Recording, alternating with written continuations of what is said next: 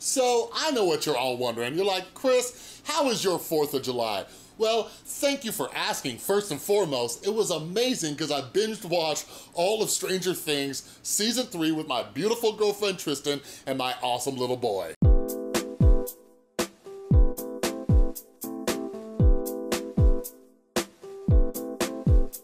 What is up, everybody? This is Chris from The Rewired Soul, where we talk about the problem, but focus on the solution. And if you're new to my channel, what I try to do is typically I pull different topics from the YouTube community, but I also like to pull topics from movies, TV shows, and things like that, see what lessons we can learn from them to improve our own mental and emotional well-being. So if you're into that stuff, make sure you subscribe and ring that notification bell. And if you're new here, I also write books, and my brand new book, Rewire Your Anxiety, is out now, so check down in the description and the link below. I got a sale going on because I just launched it and it's running until Sunday. So get yourself a copy. You'll get another free copy of one of my books as well. All right? So yeah, anyways, for those of you who clicked on this video and you didn't know, like this is going to be filled with spoilers, all right? And by the way, let me know down in the comments below, like I want to do character breakdowns because each character kind of had their own little storyline throughout this season and they all kind of grew and evolved, especially since, you know, the kids are turning into teenagers and stuff like that.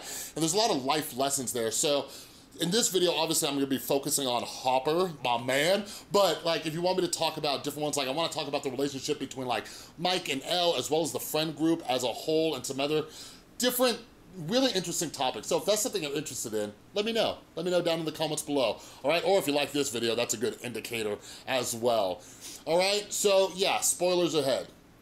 First thing, I just wanna talk a little bit. I'm still recovering from Harbour, what happened. Like, okay, like can I just talk real quick, just me and you?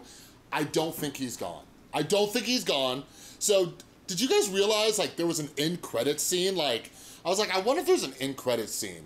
And there was. I don't think they did that in previous seasons, but let me know if they did and I'm wrong.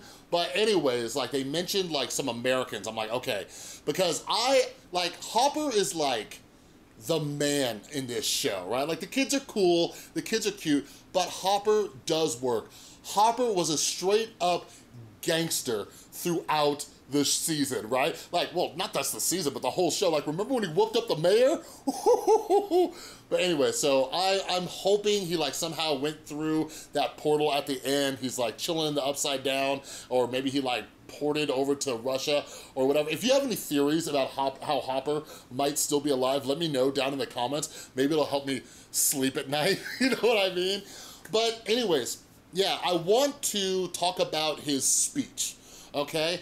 And there's so many different ways I could talk about this, but anyways, let's summarize it real quick. So Mike and Elle, you know, their relationship's getting, you know, serious or whatever it is, as serious as it could be for some young kids, right? And he's spending all his time with Elle, and Harbour is obviously getting cheesed off. So he is going to give this little speech and like talk to them like adults and set up boundaries. So real quick, by the way, on that note, I do agree, like that is one of the best ways to talk to young people, right? We have to treat them like they're human beings. Like something I hated more than anything, hell, it's still something that I hate to this day as a 34-year-old man, which is being talked down to, right? So we do have to talk to them like they're adults, right? Like kids, especially teenagers, like they get things, right? But anyways, I do kind of dig how like Harbour improvised and he gave Mike that stern talk in the truck. Like, let me tell ya, I had a girlfriend in high school where I got one of those talks and oh my God, all right? And I think it's good. I think it's good too, because like Mike was being like a little disrespectful, like SOB.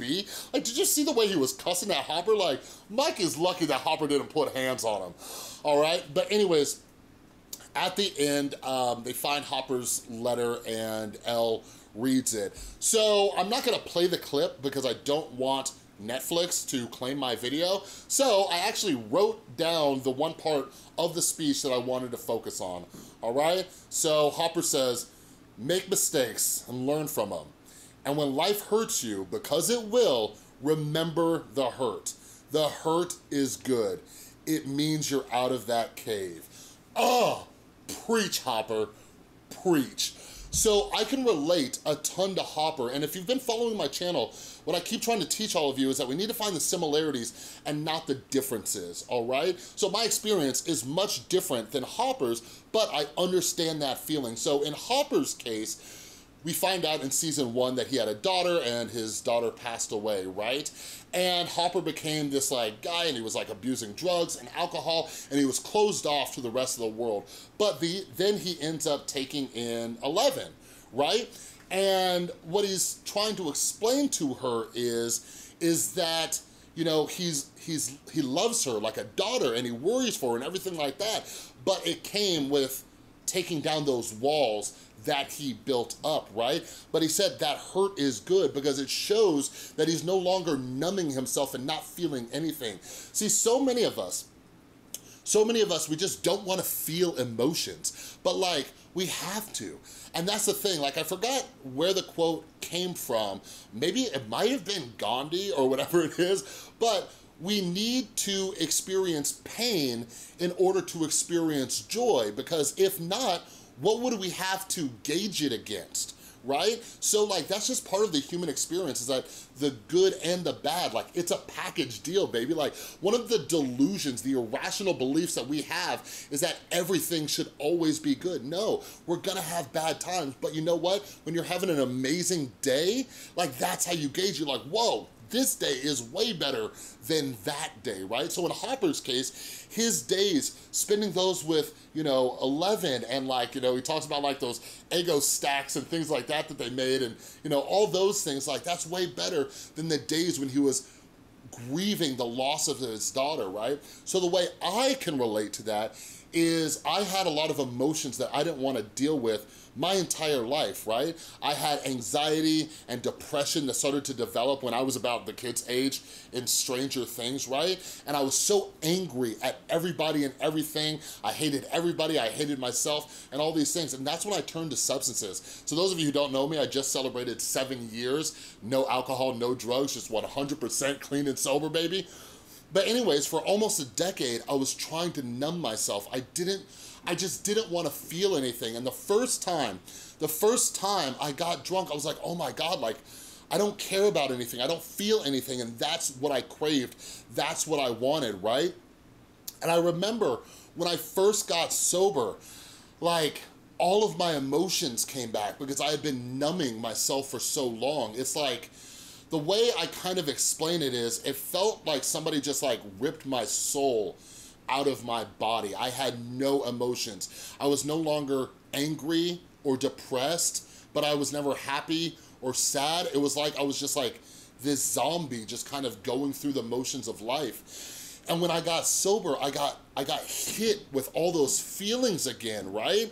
And something that's kind of common for people in early recovery is we cry. We cry all the time. We cry like little babies. I know I look like the manliest dude you've ever met in your life, but I ain't ashamed to admit, like, I cried like a baby over the weirdest things. Like, I remember I was watching like a commercial. It was like for car insurance, but it showed a family, and I was like 30 days sober, and I'm just like, oh my God, it's so beautiful. And I learned to love crying because I had suppressed my feelings and emotions for so long. And today, and it's taken a lot of work to get to this place, but because I no longer try to run away from my emotions, I have better days than I've ever had in my life because I take in the good and the bad.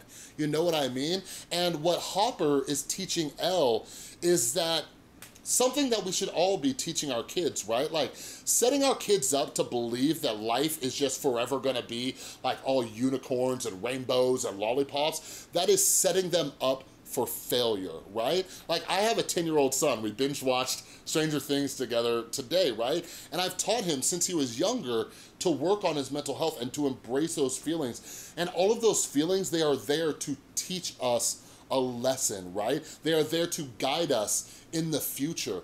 And something that I've really been talking about a lot lately is when we're going through something, like today, if you're watching this video and you're having a bad day, just remember, you've already been through this before.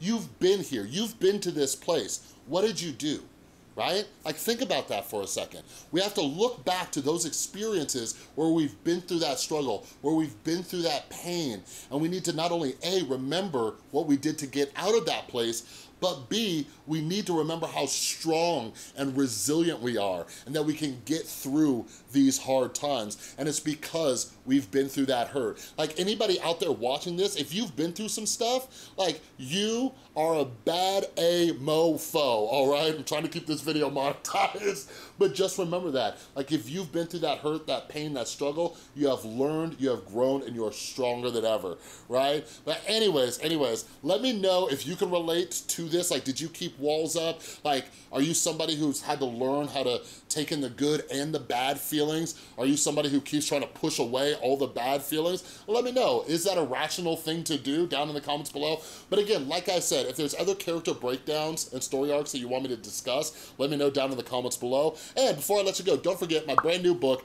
Rewire Your Anxiety, is out now. And part of that book, a huge part of that book, is to quit doing your avoidance tactics, all right, and just embracing these things, okay? But that's all I got for this video. If you like this video, please give it a thumbs up. If you're new, make sure you subscribe and ring that notification bell, because I make a ton of videos and I'm making more Stranger Things videos, all right? And a huge thank you to everybody supporting the channel over on Patreon. You're all amazing. If you would like to become a patron and support what I'm doing here and get access to some other perks and benefits, click or tap on that icon right there, all right? Thanks again so much for watching. I'll see you next time.